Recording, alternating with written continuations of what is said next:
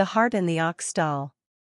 A hart hotly pursued by the hounds fled for refuge into an ox stall, and buried itself in a truss of hay, leaving nothing to be seen but the tips of his horns. Soon after the hunters came up and asked if anyone had seen the hart.